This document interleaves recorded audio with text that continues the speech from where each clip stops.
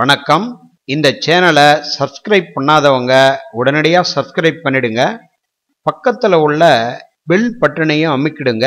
நாங்கள் போடக்கூடிய வீடியோ உங்கள் கைக்கு உடனடியாக கிடைச்சிடும்.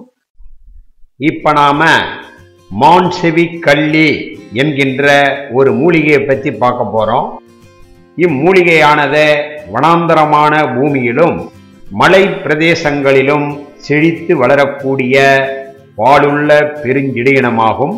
இதன் இலைகள் நீண்டு மேல் பக்கம் அகலமாகவும் கீழ்ப்பக்கம் குறுகலாகவும் இருக்கும். பார்ப்பதற்கு மானினுடைய காது போன்று தோற்றமளிப்பதால் இதற்கு மான்செவி கள்ளி என்று பெயர் வர காரணமாக கூறப்படுகிறது. இதன் பூக்கள் மூக்குத்தி போன்று கரும் சிவப்பாக இருக்கும். இது விதைகள் மூலமும் கட்டிங்ஸ் மூலமும் இனப்பெருக்கம் ஆகிறது. இதன் இலைகளும் பாலும் மருந்தாக பயன்படுகிறது.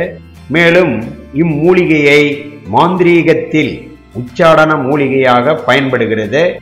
மான்செவியின் பொதுவான குணம் இதனுடைய பாலால் ஆறாத புண்கள், மாமிசத்தை பற்றிய வரிக்கிரந்தி, தேக வறட்சி, புடை, பொறிக்கிரந்தி என்னும் ஒருவிதமான தேமல் இவைகள் நீங்கும்.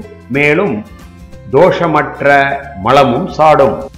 இதை வைத்தியத்தில் எப்படி பயன்படுத்துகிறாங்க என்பதை பற்றி பார்க்கலாம். நாம் பொதுவாக கள்ளி இனம் என்கின்ற மூலிகையை பயன்படுத்தும் பொழுது குறிப்பாக உள்ளுக்கு சாப்பிடக்கூடிய வைத்திய முறைகளை கையாளும் பொழுது அருகாமையில் உள்ள சித்த வைத்தியரை ஆலோசனை பெற்று தான் நீங்கள் உபயோகப்படுத்தணும். மற்ற மூலிகைகளை பயன்படுத்தும் பொழுது சர்வ சாதாரணமாக பயன்படுத்தலாம். அதனால் எந்த கேடும் நேராது. இந்த மான்செவி கள்ளியானது இலைக்கள்ளி வகையை சார்ந்தது எனினும் இதற்கு வீரியம் அதிகம் உண்டு.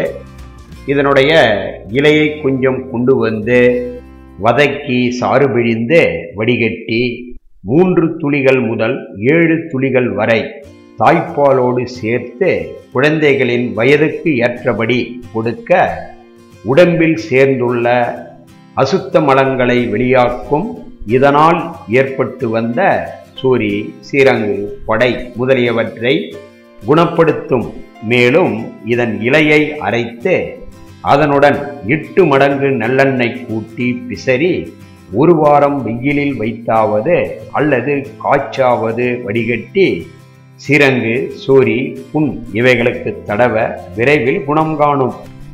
இதனுடைய இலைகளை கொஞ்சம் கொண்டு வந்து ஒரு மண் சட்டியில் போட்டு எரித்து தீந்து கரியான சமயம் நல்லெண்ணெயில் குழைத்து சிரங்குகளுக்கு தடவுவது கிராம வழக்கத்தில் உள்ளது. மேலும் இதனுடைய பாலுடன் வேப்பெண்ணெய் கலந்து சூடாக்கி வடிகட்டி மூட்டு, உடக்கு போன்ற வலிகளுக்கு தடவ குணமாகும். இந்த வீடியோ உங்களுக்கு பிடிச்சிருந்தால் லைக் பண்ணுங்க, கமெண்ட்ஸ் பண்ணுங்க, உங்கள் நண்பர்களுக்கு ஷேர் பண்ணுங்க. நன்றி, வணக்கம்.